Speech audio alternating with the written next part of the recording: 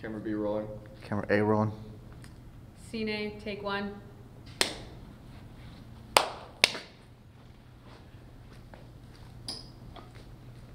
Hello, good afternoon. Who are you and what does your brand represent? I am Chef Charlie Ray, and my brand represents nature and bleh. I'm Chef Charlie Ray, and I represent nature, naturalism, and going along with the seasons. Just to be safe, let's also try, can you introduce yourself? Okay. And tell us a bit about you. Okay.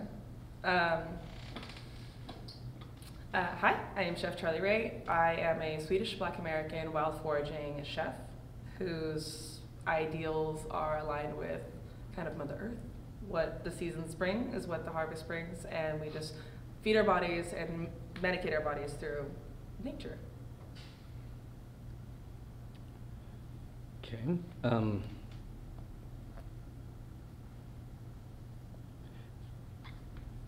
Can you tell us about your role in food activism? Why don't you go back? To the first question? No, to the beginning, like her story with her grandparents. Okay, that was the Tell us next about how you question, grew up. actually, yeah, okay. So, in that case, Take her on a journey. where did it all start? Tell us about your childhood. I grew up foraging for mushrooms with my grandparents in Sweden. We lived in the woods, and every harvest season we would go out into the woods to gather chanterelle mushrooms and wild strawberries and raspberries and blackberries and blueberries and lingonberries, grow all over our forest naturally. And then we'd also like go out to the water and go fishing for mackerel, but they would always go out for 8 hours a day, so I got exhausted by that.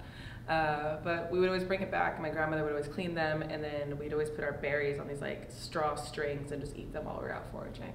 So that really like got me closer to nature. So yeah, just the way my grandparents raised me was to be close with nature.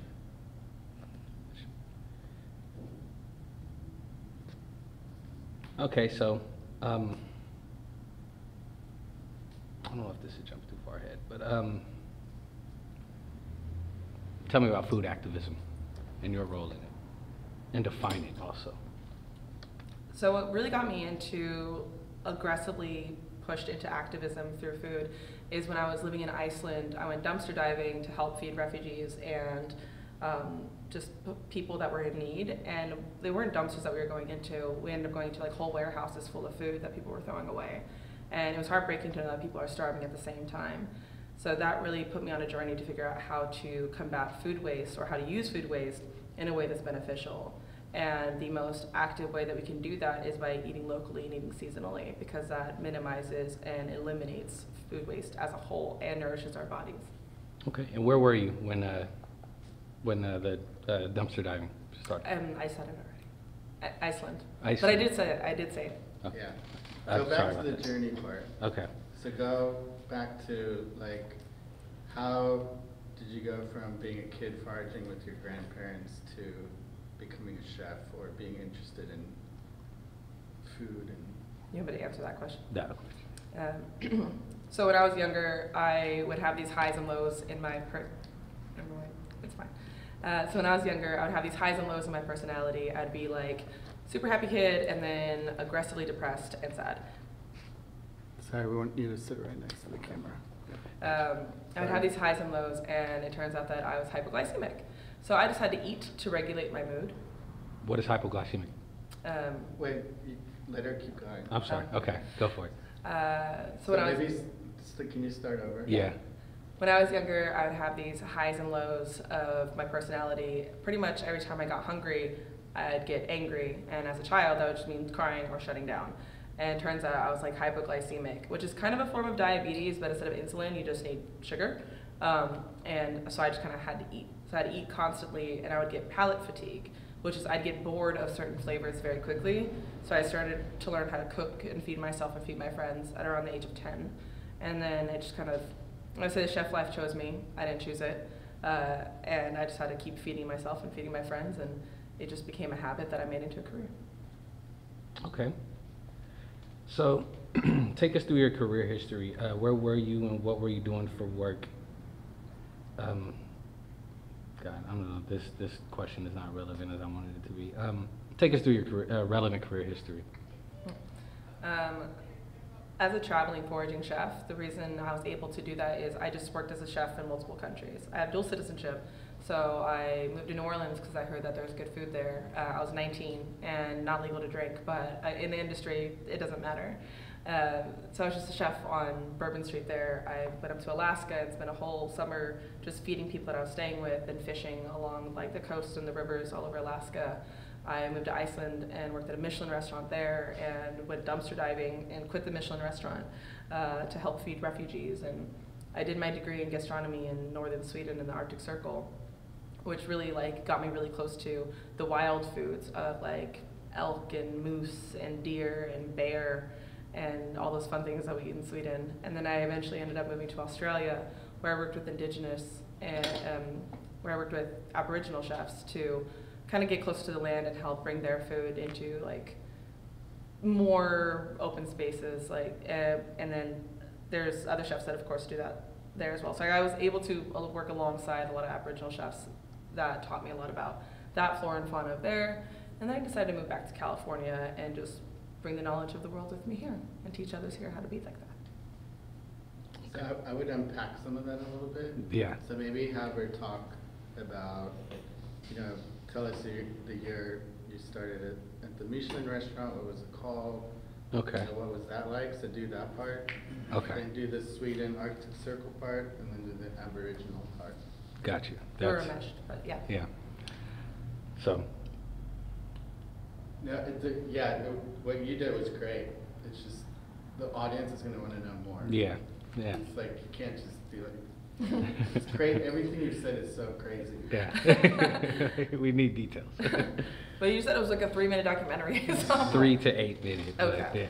Yeah. So when I was doing my degree in gastronomy in the Arctic Circle in Umeå, Sweden, in our final years, we signed up for an internship or something on site. And as a traveler, I'm like, well, I'm not staying in this country. And I decided to hop on over to Iceland and do it at a Michelin restaurant called Dill there. And it was great because we would forage for the menu each week. We would go wait for low tide, wade out into the water, and like pick these like little types of kelp that grew only under like complete like submersion of water that went out in low tide. And they were called like sea truffles. And then we had like horsetail kelp, which is like these big, thick, black, brown ones. And when you cook them, they turn bright green. And then we dehydrate them and like puff fry them. It was cool. It was a lot of fun. But then I ended up meeting the Anarchist Kitchen and became the head chef of the Anarchist Kitchen, which is where I ended up dumpster diving to help feed refugees and like families that were put out. And then we would make 3-course meals for them. And then anything that was left over, they got to take home to feed their families. Would you mind defining Anarchist Kitchen? An Anarchist Kitchen is completely independently run against the government wishes. So dumpster diving is illegal. Feeding people without paying taxes is illegal, which is ridiculous because that means that humans are illegal and we're not. In Sweden, we actually do have this law called allemansrätt, and it means all man's right, and it's all man's right to feed and house themselves. So anywhere in Sweden that you go, you can pick wild berries and food and fish, and you can camp. But it cannot be for more than 24 hours, and it cannot be on private property. Same with the picking. So that's all allowed in our culture in our country. And just seeing the aggressive pushback against people being allowed to do that in other countries is really sad. Got you. So that was Iceland in the Arctic Circle, and then it was Australia next? After completing my degree in Umeå, Sweden, which was a lot of fun, like I said, it was Arctic Circle, so we ate a lot of reindeer. I went snowboarding one time, there's reindeer on my path, and I'm like, all right, I guess I'm stuck behind these people. They're dumb, by the way. They travel in hordes of hundreds, and you can push them. They're like, they don't care. And then I decided to move to Australia because I didn't want to move back to America because somebody was president. So I decided to go somewhere that was hot, not like Sweden, and not America. So I was like, okay, Australia. I'd never been there, but I decided to move there. So I got there and I just started like engrossing myself in the culture, which is like heavily Asian influence, which means the food is amazing. You use indigenous ingredients with Asian influence, delicious. And then I ended up meeting Chef Angus, who is from the Wiradjuri mob there. was he Roger or Wondry, and I'm sorry if I pronounce it incorrectly because it's one of the two. And became close with him and then his brothers and cousins. And they taught me a lot about how Aboriginals cook and eat and which native land and what it means to be that. What kind of things do they cook and eat? Kangaroo, crocodile, wallaby, had emu steak, ostrich, sea snails, oysters, so many oysters. I love the oysters. Oysters and this, everything that, like, I mean, I love oysters. Like, I love them. It was just, what's it? What's that called? It's my favorite spice out there, and I'm blanking on it.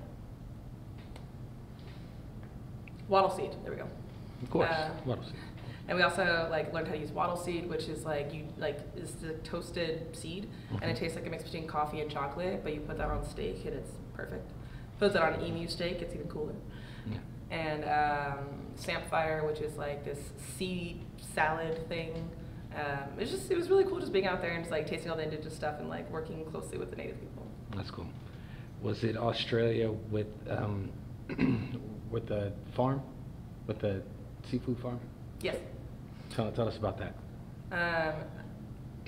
During lockdown, I ended up kind of moving cities, and when I was like kind of passing through one of the cities, I ended up eating at this place called the Mussel Cafe, and I thought it was a really cool concept, and the mussels were some of the best I've ever had. So I was talking to the owners, and I was like, "Hey, I'm a chef. You know, like I love your food. This is amazing." So like, "Oh, well, just come on with us out on the boat tomorrow morning and harvest some mussels." So I'm like, "Of course."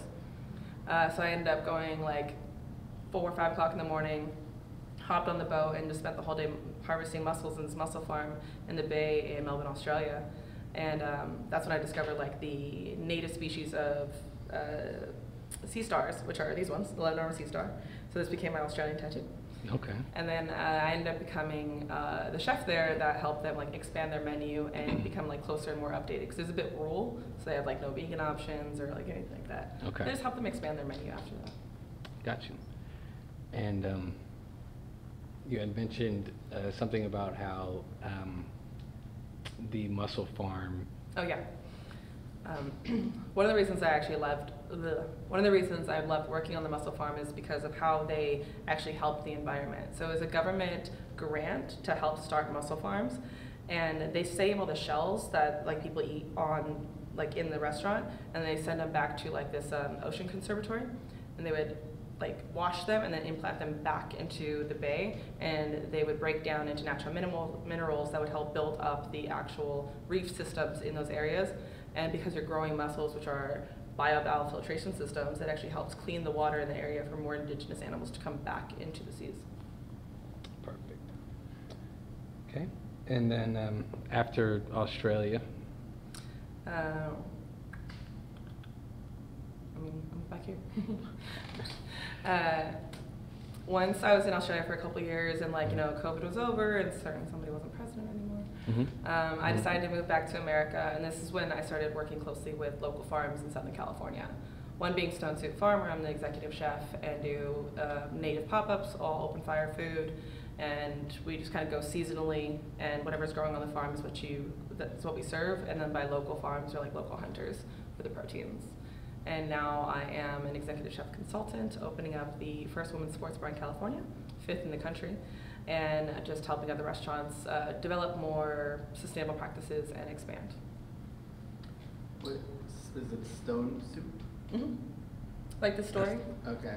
So maybe, so you work at Stone Soup? Yeah, or? that's my farm. That's your farm? Well, I'm the executive chef there. Okay. So maybe just to have the soundbite, just start with, I'm the executive chef at Stone Soup Farm, and then finish the song.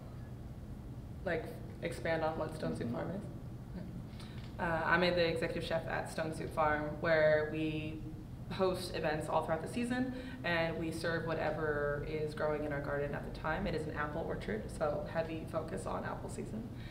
So we do apple picking, apple pressing, and we have this like, I don't want to say huge, this is a very small farm, but we host pop-up events and just grow things seasonally. What kind of things?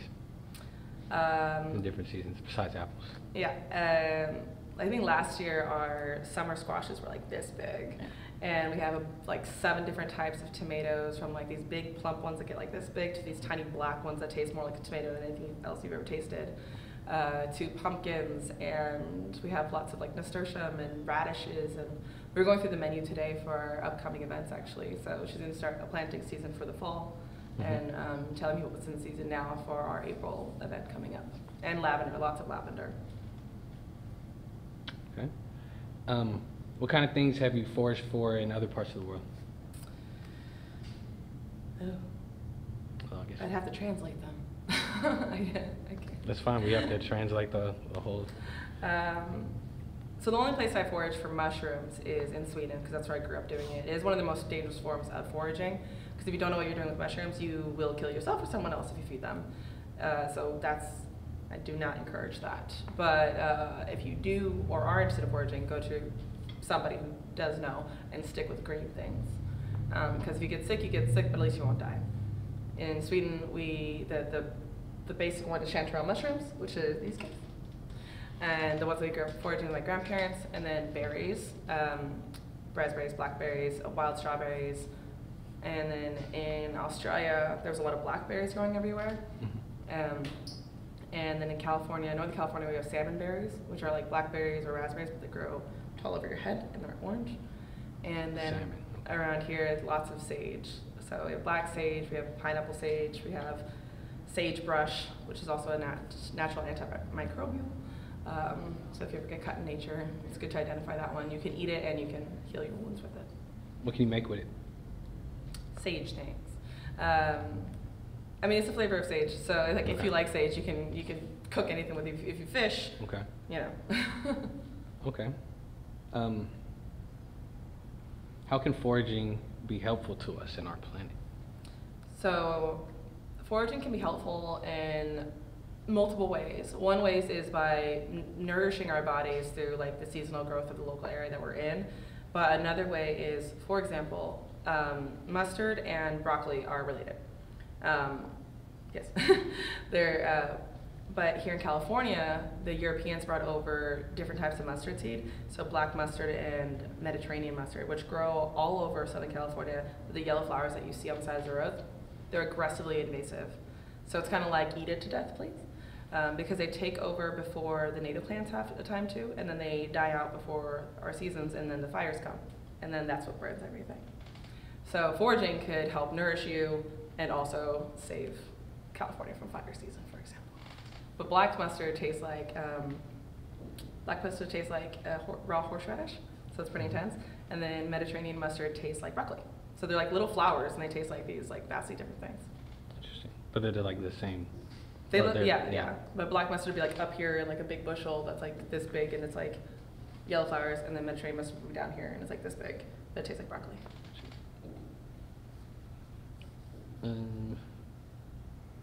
Do you plan to continue your fight for the world to be more sustainable and less wasteful? So that's a yes, no. Ah, So, okay. yeah, How? what's your vision or, yeah? How do you plan to continue? Do you want to like remind me of that thing I said the other day? You said like that was a. You know what? I don't even have it actually. It's on our text messages. Because that was a good one. And it kind of ties back to the Anarchist Kitchen. To the what? The Anarchist Kitchen in Iceland. Just like. I've heard of Dill. Yeah.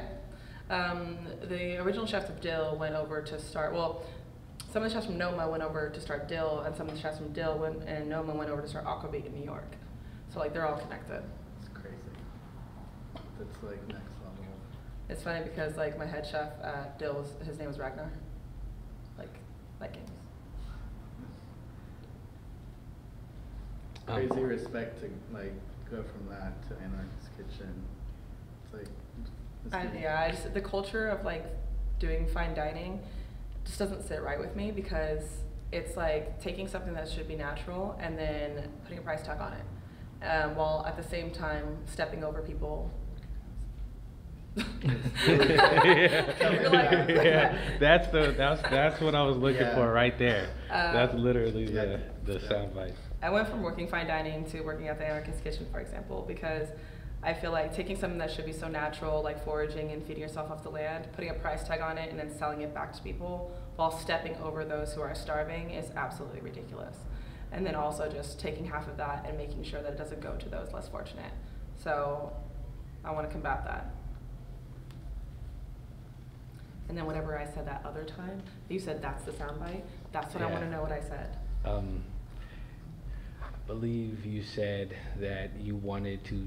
It was something about like the act of rebellion. Yeah, you wanted to teach people how to feed and medicine themselves without use of the government or big pharma. Yeah. And how did I tie that to what I just said? How do you plan on continuing your fight for the world to be more You could sustainable? maybe start with like my experience as a chef or whatever, or These foraging experiences or- taught you that and brought you here. So my experience with like everything from the anarchist kitchen to growing up foraging in the wild to going aggressively seasonal has taught me to help other people learn how to medicate and nourish themselves through food, through foraging and food. And it's kind of like the ultimate act of rebellion against the government, is learning how to like medicate yourself outside of big pharma and how to feed yourself outside of big agriculture. And that's a right that we have as humans, and it's ridiculous that it's been taken away from us. Right. Did you hear that sound? Should she do that again? Remind me what I said if I have. Yeah, maybe try to do it again. It was pretty loud. So my experience, Okay. yeah. And And you did it really well. I don't have a short-term memory. Remember when you did it? Sorry, that was bad. Anarchist kitchen, government, big pharma, fuck them all. Yeah. So my experience working at the Anarchist Kitchen to growing up foraging and feeding ourselves through nature has taught me, No worries. It's okay. Okay. It doesn't have to be exactly the same. I know, I'm just trying to remember what I said at all. Feed people and medicine people. Yeah. Yeah. Working from everywhere from the Anarchist Kitchen in Iceland to learning how to pick and forage off the land in Australia and growing up doing that in Sweden has made me want to teach other people how to create less waste by living off the land and also being able to medicate themselves and feed themselves, which is really the ultimate act of rebellion against the government that has taken our rights away from us as, like, if I just use me as an example, so female, POC, foreign-born, queer, they've taken away all of our rights, and I think that we should take them all back aggressively. Right. Get in where you can. Right. And God, it's a yes or no question. Tell us about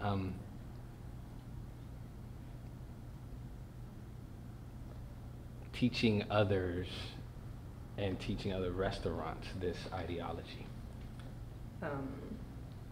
and also your restaurants.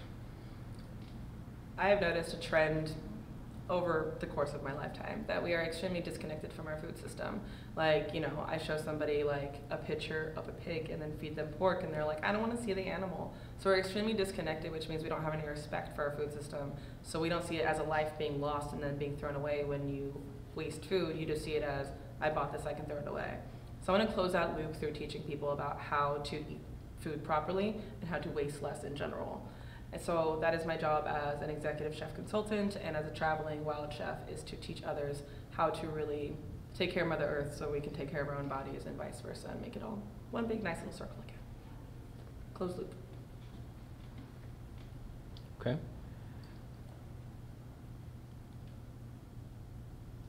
My calling, if you will. There you go. I feel like I already asked this, but what are you doing now, and are you still actively fighting the green fight? Right now I am consulting. Right now I'm consulting with other chefs, and I'm also doing private dinners on the farm, and I'm just kind of working with local farms and other food activists situations. Nope, that's the wrong word. Food activist projects, there we go. I'm an executive chef consultant working with restaurants to help them become more circular and more seasonal, while also teaching people like local native foraging and how to forage like invasive species for food and for medicine. And then also working with other activist food projects like the Big Queer Food Festival with Food Network, and then just trying to get more eyes on the ideology of feeding yourself and medicating yourself from the land. Okay. You mentioned Food Network. Tell us about your experiences on the shows. So I'm known as a few things. I'm known as the Food Encyclopedia and the Wild Chef. So I do know a lot. Now I don't want to talk about that because that makes me seem like I'm bolstering. No. That's what we're here for. No, I'm not. That's what we're here I'm for. not LA like that. That's how LA people talk. I just teach people. I just know everything too, but like, so I'm known as like the Danger Chef, the Wild Chef. I've competed on multiple different cooking shows, including Amazon Prime. Can you name the shows? I can name the ones that are out. Yeah. I compete on Battle of the Decades on Food Network, which is episode 3. And I got top 3 in the world from Amazon Prime UK's version. Let me just read you all that. Mm-hmm. Blah, blah, blah, can't use it. Tell us about the first one that you were like going a little depth about what the competition was about and everything. So I competed on Amazon Prime's The World's Cook, season 1. I got top 3 in the world. So we were 16 chefs from 16 different countries that went head to head with our cultural cuisine. I represented Sweden. And we filmed each episode in a different country, which is very anti-climate. But I was known as the Wild Chef. So I would take everything from nature and forage and I would put it on the menu. And it got me pretty far, so. And I've also been on some Food Network shows. Battle of the Decades is one of them. It was a lot of fun. I'm still really close friends with the chefs I met there. And then an upcoming one that is out is 24 and 24, where 24 chefs compete for 24 hours straight. We all have PTSD from that show, and that is all I'll say about that. And then I have quite a few more shows coming out, but they're not out yet, so I can't talk about it. Gotcha. What legacy do you want to leave behind?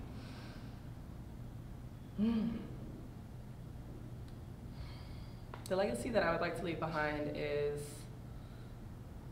just be rebellious. Like, nothing matters besides like your body, your nourishment, your loved ones, the planet. Things that nourish you, nourish them back and take care of them. And that is including our planet, and it's not our government or anyone's government or the government. I'm not an anarchist. Well, You kind of are. Like part-time, when you work in the kitchen, that's when you're an anarchist. Okay, I'm kind of circling back around. So we have an idea of what people in need are here. Obviously in LA we see them all the time. What are they like overseas in other parts of the world, and how did you feel when you came across them? can I redefine your person of people in need? The people that you were dumpster diving for, the refugees, I'm sorry. Well, no, I'm going to redefine your definition. Yeah. So for 'Cause you know what I me, mean. helping people in need is people who are in need of something that they're currently not getting, and that is our entire Westernized society when it comes to nutrition and connection to food and self. So the way I help people in need is by teaching and giving. So I feed people, and then I teach people how to feed themselves. I'll like teach them in the fish kind of situation. And as a Westernized society, we're all in need of that. That's pretty much all I got. So I have a couple more. Please. Can you stand over here? Yes. Because I will talk to you. Describe like your typical foraging adventure out here in Southern California. So a typical day of a Southern California forager. If I'm walking in my neighborhood, I steal stuff from people's lawns. It's urban foraging. No, I'm just kidding. So a typical day of foraging is I pick the location based off the season. So more in the mountains, like spring is absolutely like abundant. Desert is desolate but great for mustard. And winter is good for like dandelion roots and stuff, which you actually make like a kind of coffee out of. It's really cool. So I find the area depending on the season, and then I just use the knowledge that I've gained through other foragers. I have Pascal Bedard, who is my kind of like Southern California foraging guru here, who has taught me a lot. And when I suspect something is what I think it is, I put it in my mouth, and if it's not, it tastes gross, and I spit it out. Because foraging is still a dangerous act. What have you tried that with? I mean, I end up not knowing those things. Okay. Because I'm just like, I don't know what that is, but it's not edible. Yeah. If it tastes bitter and green in like a bad way, then it's fine. Like, think of like a piece of lettuce, right? Yeah. It tastes like water. Right. But then if you chew on a leaf from the side of a bush, it tastes like bitter green. Like the Probably. flavor that you think green is, that means not edible. So just like, you can break something and like put that piece on your tongue, and if it tastes, because you'll taste that right away, and then you spit it out. But if it tastes fine, then just have a nibble, and then see if you get sick. Or high. Or, Google research, ask other people. There's definitely other options. So are you guys going foraging? Tomorrow. So describe where you're going tomorrow and why go there now? So tomorrow we're going up in the hills of, I do not know the name of the area. So tomorrow we're going... Silmar. Silmar? Silmar. Silmar, thank you. So tomorrow we're going to Silmar. It's got this beautiful little like riverbed that flows through with a lot of milk thistle that goes around it, and sagebrush, which is an antimicrobial, and then there is yucca, which is a great like nature thing to like get yourself clean, and there's just an abundance of food like chervil and things like that around there. So I really want to be able to like showcase you guys how to kind of just walk anywhere in the hills in California and just have a little bit of a snack. And milk thistle is a great way to actually hydrate yourself and give yourself electrolytes if you ever get stuck in those types of situations. I'm gonna add one more. Mhm. So when you go foraging, finding the fruit of nature, how does that make you feel? Amazonian. I don't know. Okay, so like when I'm out foraging, for lack of better terminology, it makes me feel like a witch. Just because I'm taking something that grows naturally with absolutely no human interaction, and then using it to nourish my body, the people around me, and you always have to be mindful when you're foraging. You can't ever crop clear. You're like, oh, I like this plant, let me just take all of it. You never do that. You just take what you need, and just like nature does, it takes what it needs, and it leaves the rest to grow another day. And that's what we have to do as well. So I just feel closer to nature, one with nature, and kind of like I am a creature of this planet, and vice versa, and it all kind of becomes within me so I can give it to others, and then vice versa with the planet. That was cool. Yeah. Very cool. All right, remind me what I said. You're a witch. I'm a healer. Toadstools and stuff. What do witches make? I don't know. You have a cauldron. First of all, that is the patriarchal version of it. No, I'm just kidding. Are you have anything else you can think of? So you think you have all the key points that you're going to need for the story? I think so. We have people need. What do we found other There's a parts lot of the very story. good stuff. Yeah. How can we So- help with that? I think for microdoc you're good. Yeah. Yeah, I'm good. All right. Yeah, cut. Talk more demo. Yeah. Yes. We also have to decide on the time. Cut. Speed. Scene 2, take 2.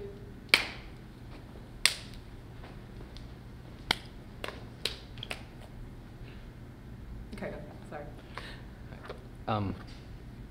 How do you have dinner at Stone Soup Farm? So on my farm, or on Stone Soup Farm, you follow our Instagram page, and then we'll post events and everything like that, and then you just go to the website and book through there. And we are few and far between, so once every couple months. And during growing season, that's when we have like more open door events, like apple picking season. I just kind of like give you like a little plate of like different apple treats. But then you can also book private events there. We do not do more than 30 people at a time, and it's all outdoors, so prepared for weather, no matter what the weather. And it's very beautiful, and it's very peaceful, and it's very all inclusive. Okay. And how can people reach out to you? So Chef Charlie Ray on Instagram, TikTok, Facebook. Well, don't say TikTok anymore, I guess. So Chef Charlie Ray on everything. ChefCharlie.com. Nope. Yes. Not yet. ChefCharlieRay.com. Chef Charlie Ray at Gmail. Chef Charlie Ray on Instagram, Facebook, and TikTok.